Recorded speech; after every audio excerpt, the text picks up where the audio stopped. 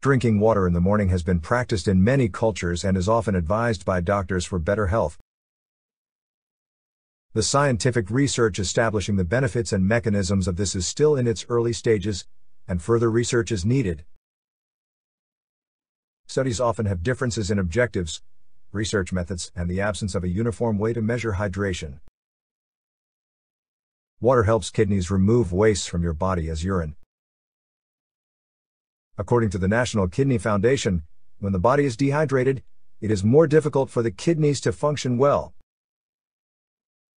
Consuming water when you wake up rehydrates the body and aids in brain function and balancing mood.